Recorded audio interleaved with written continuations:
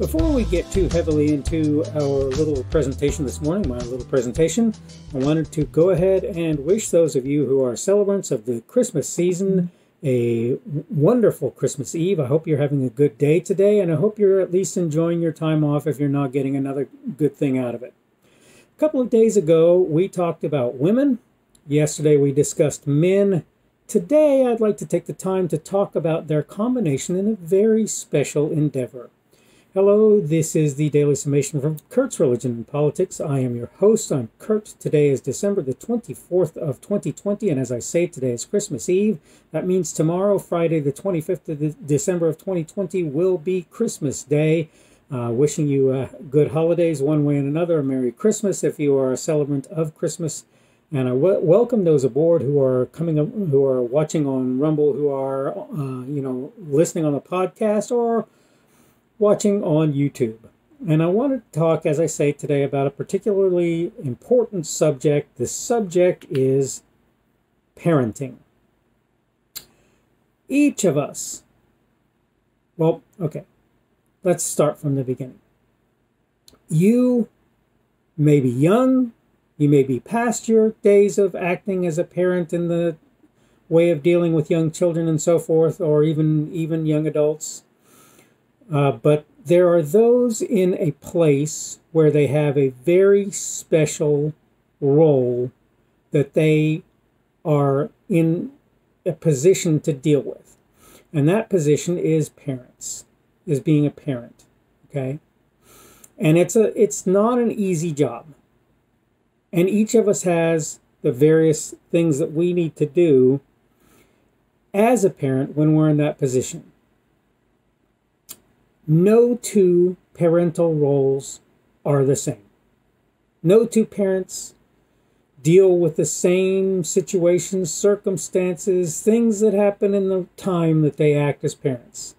Some are tasked with doing the job in a singular fashion. Some are have other people who help in that process, who they can agree with them helping. Pretty much everybody has some other people helping them in the process, whether it's daycare workers or teachers or whatever it happens to be, helping along in the parental process. But the point is, when you are in that position of parenting, you're in a very, very special role.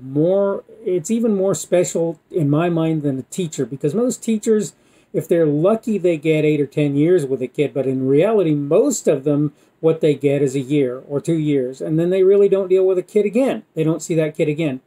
So as a parent, you're in a very special role where from the time they're very young, children are very young, to the time they're, probably teenagers. It depends on the kid. Sometimes teenagers, sometimes before that, sometimes later, sometimes longer than that.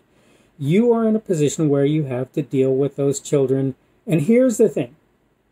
You should do your best to be a parent to your child despite what others, particularly the other parent or parents involved in that situation, do. You should do your best job. You should be the best parent that you can be, regardless whether or not the other parent is a horrible parent. In fact, in a sense, if the other parent is a horrible parent, you should work that much harder to be a good parent so that your children have at least one good parent. Now, if the other parent is a good parent, that's great, and maybe you won't have to work as hard, though I suggest to you that it's probably a good idea to do so anyway. I'm just going to say that one thing about being a parent that I think a lot of people miss is that they will abdicate their role as a parent. They will abdicate the responsibility as a parent. They will step away from that responsibility and allow it to be someone else's. Let me just tell you, my kids have teachers, they're not parents. My kids have had daycare workers, they are not parents. My responsibility and my authority as a parent is uniquely mine, and I should always maintain that role, that responsibility. You are, whether you think so or not, one of a couple, maybe a few in some instances, primary role models for your child. And you should assume that you're the only one. Not because it's true, but because in doing so, you present a person who is that much more a role model for your children, that much more a person they can look up to and say good things, think good things, remember good things, say good things about, right? So you should act as if you are the only role model for your child. Now, again, does that mean that they won't have as good or better a role model and the other parent that's involved in the situation, hoping that you have both parents involved? No, it doesn't mean that. But like I say, at the same time, what it does mean is that in you, they should have the best possible role model you can be. Now, let me just point something out. Every one of us has problems, has things wrong with us, has situations that are not so great in our lives, has things that we deal with that we'd really rather not deal with. Every one of us is, by the way, I think in some measure, broken. We all have our brokennesses. And what you need to understand is if you are not very careful, it is entirely likely that your brokenness will end up being a window into the future for your children. You know, that's a reality, and that's something that you should face as a parent. The less you can demonstrate your brokenness, the more you can tell your children, look, I'm broken in this way or that way. You shouldn't think that this is good, right, or something that you want to do or be.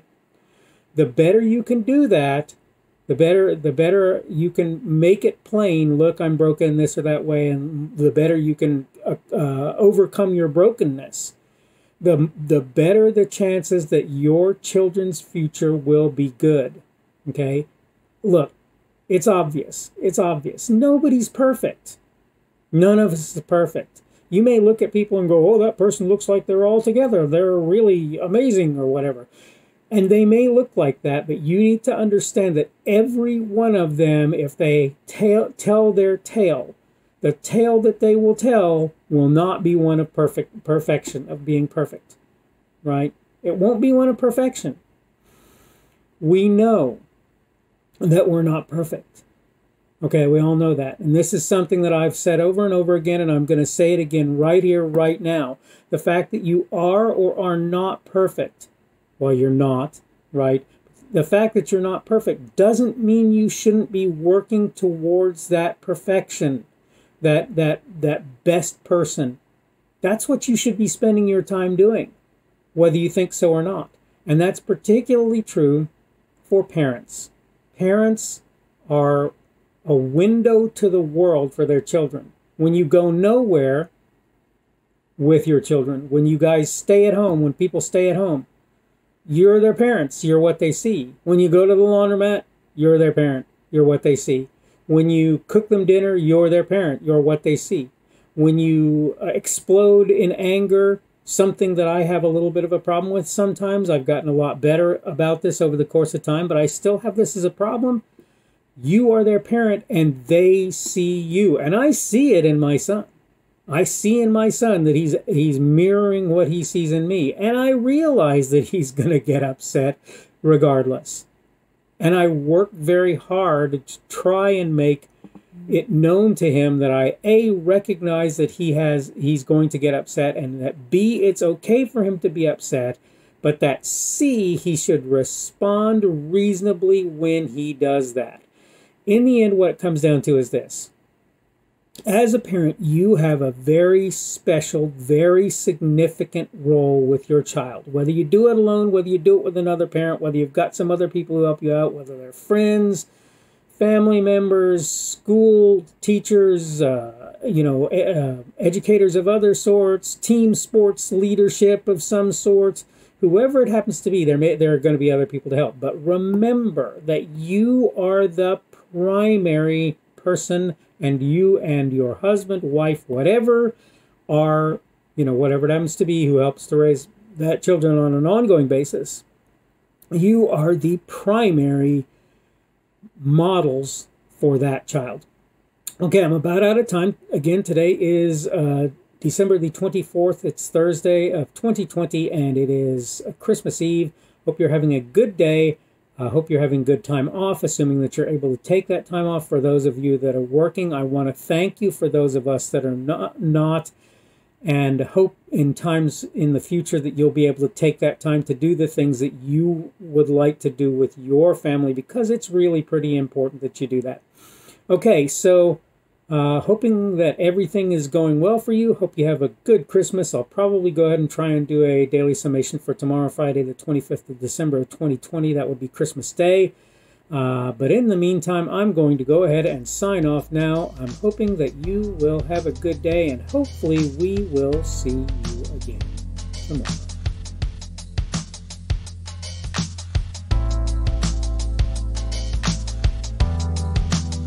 The speaker on this edition of the Daily Summation is Kurt Schubert. This video is recorded on Thursday, the 24th of December of 2020, Christmas Eve. The Daily Summation is created for Kurt's Religion and Politics.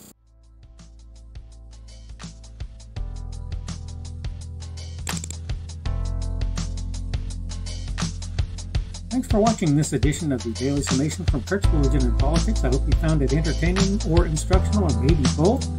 If you want to see more from me, you can go to blogs.kpschubert.com. That's blogs.kpschubert.com.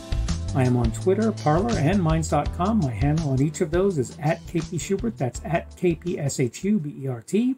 I have a Rumble and a YouTube channel. They are the Kurt's Religion and Politics channels on Rumble and YouTube. I have a Facebook page. The Facebook page is Kurt's Religion and Politics as well. I am on Patreon. If you want to support me, that's one of the better places you can do that. And you will find me at Kurt's Religion and Politics on Patreon. I have a podcast. The podcast is podcasts with an S, .kpschubert.com. That's podcasts.kpschubert.com.